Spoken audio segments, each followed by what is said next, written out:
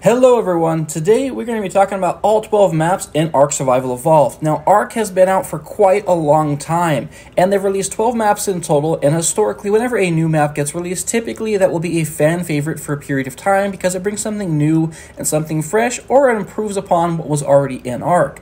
Now once that initial feeling fades though, the real question is do those maps hold up to the test of time? Now recently I asked this question to my community and viewers and subscribers, and they basically voted and said what they believed was the best map in Ark Survival Evolved. And coming in at number 1, they said that Ragnorak is the very best map, followed closely by Aberration and Fjordour. Now, the very last map, just to kind of put a opposite spin on that, is they said the Center and Scorched Earth are two of the worst maps. Now, today, I'm going to tell you what I think is the best map, and I will be doing that by going over each map in detail. So now, starting off here in at number 12, I must say that I actually agree with my subscribers on this, and that I believe the Center should be placed in at number 12. Now, I do believe a large portion of this is partially due to its age, being the fact that it was the first map that was released initially after the island. Essentially, it does have just the island's creatures, actually minus 7 creatures to be exact, and it does just have the one boss arena with 2 reused bosses from the island. Now, the Center is not all bad, so the Center has a lot of great features that are definitely worth looking at. You know, the floating island, the underground biome, and, you know, there's just a lot of great base locations as well. It is a very pretty map, and it has plenty of resources. So if you were starting out in a new playthrough, and you wanted somewhere that was pretty easy and laid back or relaxed, 100% the Center is a great map. But if you are looking for a map that has challenge, a map that has diversity, a map that's like a true Ark experience, I would say the Center is probably not that. Again, it is not a bad map, it just has a lot of older aesthetics, and just the diversity is pretty low. So that is why I place it here in at number 12. Now, coming in at number 11, my subscribers said Scorched Earth, and again, I think I have to agree with you. And I will say, though, Scorched Earth is not a bad map. I think it's actually a much better map than the Center. But the only problem is, I believe, is the biggest concern is the lack of content. You see, Scorched Earth only has 3 maps. And I'm not going to consider the fact that the story is not complete, because at this point in time, now that we're reflecting on these things, you know, years later, the story is complete. So my biggest concern is that it is a story map, you know, and there is just the 3 caves. So you go there, in the best part of Scorched Earth, hands down, one of the very best things in Ark is the early game. Any survival world, you know, before you get a whole bunch of stuff, that early game is the pinnacle of some of the best content and memories you will have. And Scorched Earth truly does a fantastic job of offering that with the challenge of water and the challenge of difficulty, just finding resources in general. Metal is significantly more difficult to find on Scorched Earth than it is on maps like the island or the Center. And so for that, I do believe it offers a fantastic challenge, especially if you've just come off the island or the Center, in regards to, you know, the early game. But once you do start acquiring tames and breeding up and then doing the caves, it loses a lot of that replayability because you're just doing the same things over and over. And it's not even like the caves are difficult like the caves you encounter on Aberration. The caves are actually pretty straightforward. They're very wide, and you can actually honestly avoid a lot of the encounters in the caves themselves. So I do think that there is a lack of challenge there and the content once you get past that early game. And that is why it's landed its spot in at number 11. Now, move on over to number 10 here. I actually have something different than my viewers and subscribers. They said Gen Part 1 was here, and I believe that Extinction should be here. Now, my opinion, of course, but the reason for that is that I believe the Extinction map is probably the least approachable map for somebody that is new to Ark. And even if you are not new to Ark, simply the idea of going to just play on Extinction just to do a fun new playthrough is typically not what you would think. Usually, you go to Extinction after you've already beaten another map, and more often than not, you will usually bring over tames from other areas. Now, if you truly just want that Extinction experience, or again, you're trying to take on the, you know, the Alpha Titan or the King Titan, then 100% you're going to go there. It's the toughest boss, you know, you could fight in the game. Obviously, Gen 1, I guess, could be quite hard too, but yeah, it's not something you would just start a fresh playthrough through more often than not. That's not to say that it can't happen. Now, in regards to the biomes that it offers, they are very unique, and the orbital supply drops are such a great thing that they added to the game. It basically was like they had taken what the caves were, and they went through and they created a new form of challenge in these supply drops, and having these different corrupted creatures and unique creatures, which is also what was introduced in Extinction, was really, really great. having those different corrupted creatures with the supply drops, being able to mutate and breed creatures up for it, and defending them gave you a whole new thing to go through and do. And I think that is the pinnacle of what Extinction is easily those supply drops. But just having just a couple of caves and then dungeons and then just those large bosses and then not being very approachable to everyone, if I was to ask you, every single one of you, if you have played Extinction and if you have beat it, or more often than not, if you just do it for a period of time and then transfer off or start somewhere else, I doubt there is a high percentage of people who have actually finished the Extinction map. I can tell you, I personally have not beat it on alpha difficulty in the single player. And that is why it has landed here in at number 10. All right, moving on over here for number 9. So my subscribers had Extinction and Gen Part 1, and now I have Gen Part 1 in at number 9. So essentially, I just flip-flopped the two. Now, when Gen Part 1 first came out, I loved the map. It was so much fun. I spawned in the swamp area because I said it was easy. I proceeded to die 10 times in about 10 minutes to basically everything, berries, capros, all the fun stuff. And then I decided to go live in the snow for the first time ever in Ark, and I had an absolute blast. Even though there was an ex-Tyrannus who decided to try and kill me every couple of days, it was still a pleasant experience. I really, really liked it. And partially because when I had first tried playing, I had played on official settings, and getting to the end game was a challenge. This is before I sat there and knew that, constantly adjusting your settings to your preference and your time play style is really the best way to enjoy Ark. Don't make it harder on yourself than it needs to be if you're just playing in a single-player world. But being able to join in a game in Genesis Part 1 and having access to some of those really high-end, loot drops, getting element and, different tech stuff really early on, you don't even need to get to the late game to be able to access it. So if there's somebody new to Ark or somebody who can just never progress fast enough and they get bored because they don't have access to some of the really, really good gear, I would highly recommend Gen Part 1. It's not a true Ark experience, but I'd recommend it because it gives you that ability to basically get exposed to those things if you've already spent so much time in the game and never had the ability to do that. Or if you simply just want to grind up really good loot and you're going to go through and, let's say, use your grinder because you want to stock up on metal or different resources, you can take all those drops you get from the missions and go through and grind them up. And now let's talk about the bad part and the good part, and that is the missions.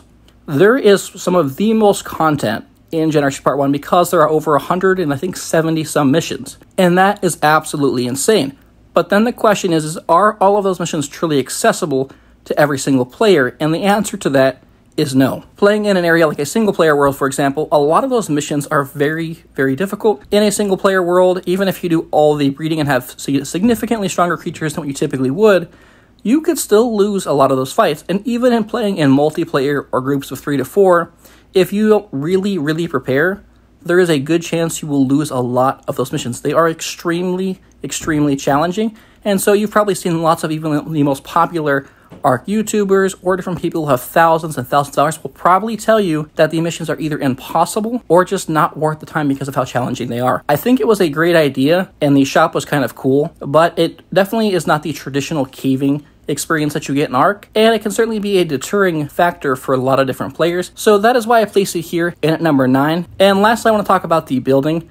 In single player, that doesn't really matter because you can build wherever you want. You can literally build on a mission. I lived on the ice pond for a long time, and it was a great place. But if you're playing on a server, there's a large part of the map that is just not usable because there is basically nowhere that you're allowed to build. All right, well, let's move on over to the next one here, which will actually be Gen Part 2. All right, and now in Gen Part 2 here, I think the biggest problem I have with Gen Part 2 is actually the sheer size of the map. The map is enormous, and usually you would think that a big map meant there is so much more to do. And it's actually the quite opposite. It is one of the largest, if not the largest map. I think Fjordour might have it beat. And I don't think there's a lot of content there. If you were to set up a really nice base and be close to somewhere like a mission terminal, and, the moment you start to get into the mid-game where you have a lot of your resource dinos or the majority of the tames that you want, you really don't have an incentive to go out to explore the rest of the map. Now, yes, you can go through and look for the different explorer notes. Yes, you do have to travel to the space area in the middle to go through and collect vital resources at certain periods of time. And yes, of course, you will visit the Rockwell area. But everywhere else on the map above ground, there is not a lot of incentive to go there once you have just got the tames. So, for example, on the island, there's 10 different caves. You constantly have an incentive to go to different portions of the map to make those return trips.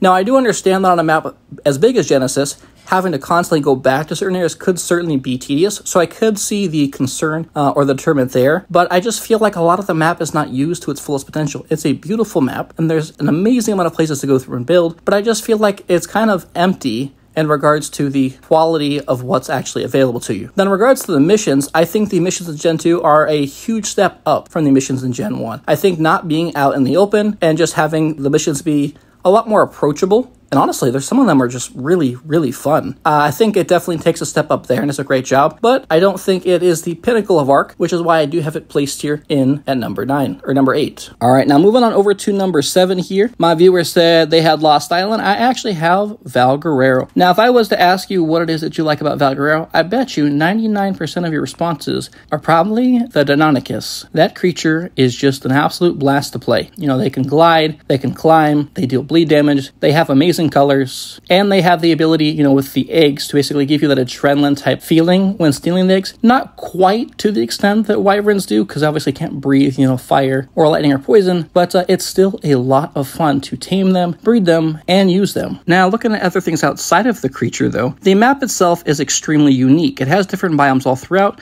There's an underground aberrant area, and there's also the first roaming boss that was actually released in Ark, with the broodmother roaming around in its specific area. All of these things are great and definitely make it stand out. But if it did not have the Deinonychus, the question is, would people still go here to this map? Yes, the underground ocean, or the ocean that runs through the map, is unique, but would it be enough to keep you there? And honestly, I've played through it a couple of times, and I got burnt out. A lot of the artifacts are fairly straightforward to go through and get, and there's just not that much challenge. And you could go into the aberrant area or the wyvern trench to retrieve those, but things like the aberrant area basically lack a lot of the more potent or stronger tames that you would typically visit an aberrant area for. And at that point, you know, you might as well just go to Aberration to get things like the Rock Drake or the Reaper, or even Gen Part 2, you know, for things like the Reaper. I do think Val is great, and it definitely stands out. I have a love-hate relationship with the ocean. I love that it runs down the middle of the map. It's super cool and definitely adds some uniqueness to it. As many times as those jellyfish would sting me in the river, I really enjoyed it. In regards to the underground area, the fact that I would be underwater and underground, and if I did go through and was drowning or had no way to get down there, I hated every single part of that. But that's probably just me. I think Gen 2 did it slightly better. But yeah, that is why I have it placed here in at number 7. So moving on over to number 6, I have the island. Now, this is probably, I would say, one of the higher rankings for the island if you've watched a lot of other ranking videos, and it's not for nostalgia, to be honest. I think that there's a really important thing we need to talk about, and that is the quality of content. So think about it. The island is the smallest map in Ark, and not only is it the smallest, but it has some of the most content in Ark. You have all these other super large maps, but the island is the smallest, with 10 different caves, and then the 11th cave with the tech cave, the true pinnacle of a challenge to go through and to ascend. Now, what I think holds the island back for sure is the fact that it has been out for so long, so it lacks a lot of those aesthetic and quality of life features that other maps have. And of course, it does get a bit boring, and I'm sure you've probably built a base in every location imaginable. And also, there is the lack of diversity in creatures, and that, of course, can get extremely boring. Now, I do think come Ark Survival Ascended, which we will not talk about at this time, but I think with Ark Survival Ascended, if people were to make a new ranking video here in the future, or when I go to do one, I would assume the island will still be, or would be, higher up for the simple fact that there are now mods, and a lot of creatures have been added officially to the base game, basically adding more replayability. And of course, the reworked locations, I think definitely give it a fresh look and maybe a new perspective for some people. But that is why I have it placed in here at number 6. And then coming in at number 5, I have Crystal Isles. Now, when I first spawned in on Crystal Isles, it was absolutely breathtaking. Let me tell you, it is one of the, if not the best looking maps in Ark Survival Evolved. I know there are a few others that could be potential contenders, but the map it's awesome. It looks amazing. That means it had a plethora of fantastic base locations. There are so many really cool places to build here, whether it be floating in the islands or outstretched over a lagoon or in the desert. And then it brought things like the Griffin Trench, where griffins previously were very difficult to obtain, and you may only find a few at a time on maps like ragnorak. So that was awesome. Now, where it falls short, 100%, everyone's going to tell you, and that is the lack of a challenge and an end game. You can go through and you can build there, and if you have a cluster, it may be where you want to set up a central hub, but you're not going to probably spend all that much time there specifically playing the map. Because yes, it does have all the great biomes. Yes, it has things like the Griffin Trench, and it has things like the Wolf Cave and the Saber Cave. So very specific proprietary things, but there is just no real caves and no real challenge. And so the fact that the artifacts are so easily accessible definitely makes it great for things like PvP.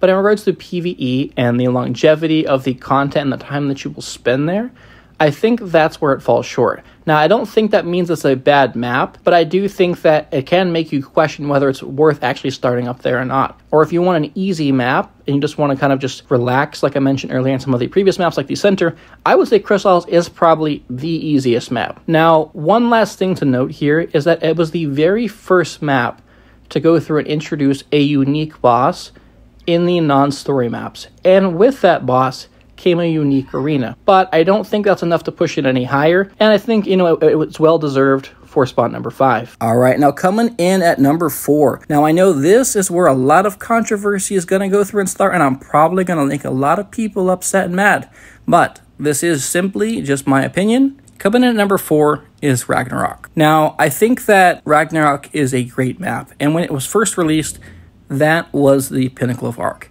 It took everything that was repetitive and boring on things like the Island or the Center or Scorched, and it just upped the game. It was a huge map with beautiful locations like the Highland and the Viking, the Pirates Bay, and the Wyvern Trenches. It took everything and put it all into one map. And I don't think there's any map, even to the state, that goes through and has a better location to farm things like Gigas and Titans than the desert on Ragnorak. It is such a fun map to go through and play on. Now, and on top of that, they also have 2 sub-bosses. Now, those locations could be a bit buggy, and you could often die either during the fight, before, or after, but they were certainly there. Now, the reason I have it ranked in at number 4 is I hate the caves on Ragnorak. I absolutely cannot stand them. And it's not that they are more challenging than maps like the Ice Cave on the Island or Aberration caves. I would mesh through the caves quite often, and the caves are just, they're bland. There was no detail whatsoever. Now, I understand that is probably its age that is just showing. That's not to say that in ASA, they don't just redo this thing and everything about this is glorious and shines, and maybe I changed my mind. But in regards to just ASC, that is where I place it, because I think there are other maps that just look better than it, now have more diversity and more unique bosses. So that is why I place it in at number 4, and let me know down in the comments if that was wrong to do that. I am sure a lot of people may think so. All right, coming in at number 3, this is probably going to be a shock to a lot of people. Now, number 3 is actually my favorite map in Ark. But for certain reasons, I cannot place it any higher. There is just something truly holding it back. And that map is the Lost Island. Now let's go through and talk about why I can't place it any higher first, the technical issues. The performance on Lost Island sucks. Let's just get that out of the way now. It is horrendous. I think that if I was to go through and boot up Minecraft and hold them side by side in a populated area, I would probably have a less pixelated image and have it look clearer and nicer in Minecraft than I would on the Lost Island. Now, that is not to say that is how it always is, but in dense areas like the jungle, and because they added absolutely so much detail into it, when you're a leader into the game and you are breeding creatures, or you have a lot of different things going on, you go over and you look at your dinosaurs, or even yourself in a third person, and your face and everything just gets obscured. It is a face so ugly, even a mother probably could not love it. They would just leave you there like the wild baby dinos that we have in ASA. It's pretty rough, but bearing that performance issue, I really still believe it deserves to be in the top 3. And first and foremost, one is the creature diversity. Now, I understand that's not quite fair because it was one of the last maps to go through and get released, but it does have more creatures than any other map with the exception of fjordour. I totally slaughtered that name, my bad. But yeah, its diversity is amazing. The fact that it has the desert with a lot of the desert creatures there, it's got the snow biome with the man in armor. I can't with names today. My bad, guys. Let me know how bad I screwed those ones up. And yeah, there's so much creature diversity there. But on top of the creature diversity, the space that it has, it uses well. It is the first non-story map to have the closest experience to caving that traditional story maps gives you. It does what I think Ragnorak could have been. It has a great jumping puzzles, great caving. There's so many different caves here on it, and some of them can be a little bit more challenging, and at the very least, they are fun. It is exciting to go through and to go caving on this map. It is the first experience I felt on a non-story map that truly brought that back, that reminded me of my original time playing through the island.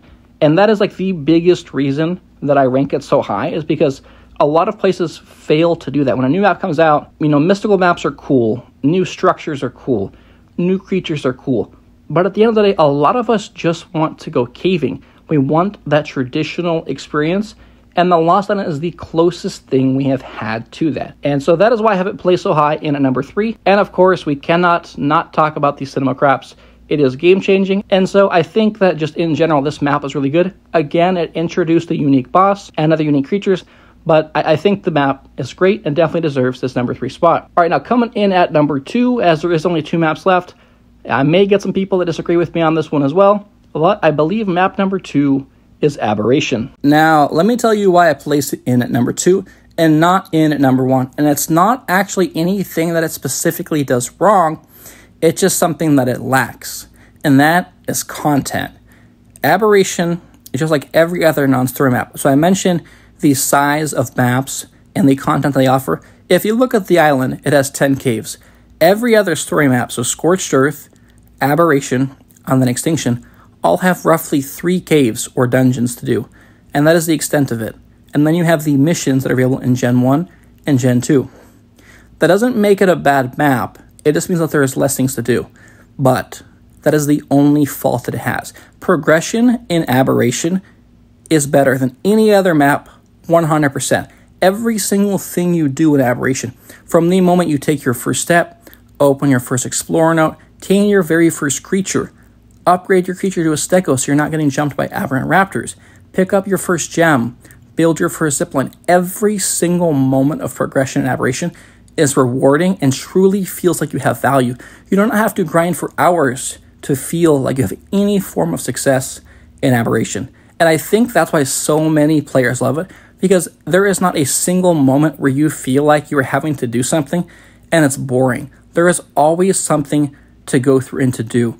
So I 100% believe it could be the best map if there was just more to it. That's not to take away from it, but because it's been out for so long, I think that's the only reason that it basically, for me, is not number 1. All right, now coming in at number 1, there is only one map that is left, and that is Fjordour.